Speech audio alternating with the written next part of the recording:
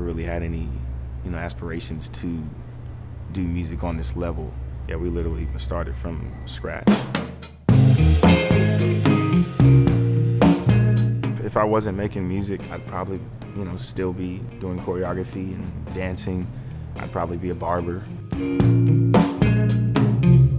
remember going to college and there was these guys who were already in the dance program and really inspiring because they were from the hood, but they were doing ballet and shit. And I was just like, oh, if they can do it, I can do it. This style of hip hop back in Dallas called boogie, there was always like dance connected with it.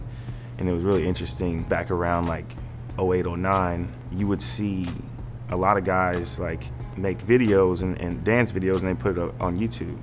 And it was guys that were like, thugs and like high school kids. And it was interesting to see like thug guys, just like, doing all this kind of, that kind of shit.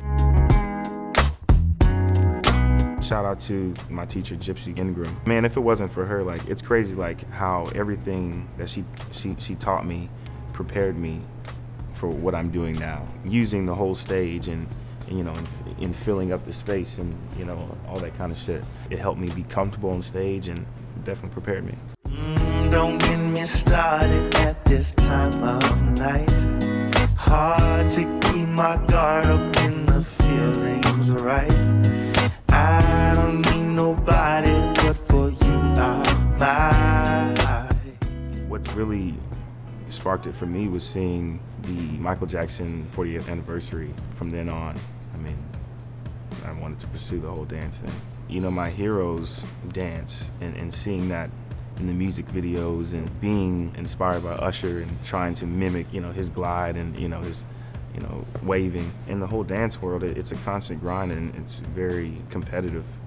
And I was pretty decent. I was an okay hip-hop dancer, and then I got to college. I learned a little bit of technique, a little bit of modern dance and African and ballet, but it was never good enough to join a modern dance company or a ballet company, and that was kind of like my reason for transitioning into music.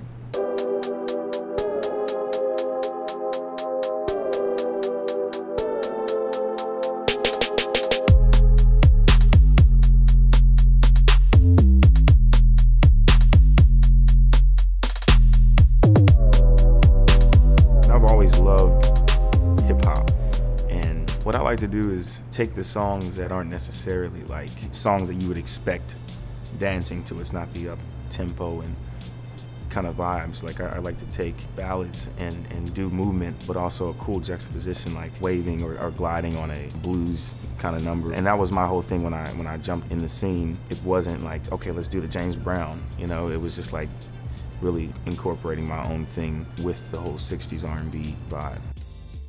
The approach to coming home was in the whole vein of live recording, analog equipment, and of course, like that time, I didn't have any expectations, and nobody knew who I was. Going into this album, I went through the emotions of wanting to continue to evolve, but also give something to the fans, that they wanted. It's really interesting to play these new songs on stage and then to realize like, oh wow, a lot of these songs are down tempo like a motherfucker. Going into third album, I want to make stuff that's more up tempo and just a little bit more groove and knock to it. And so it's all about incorporating a little bit of just everything.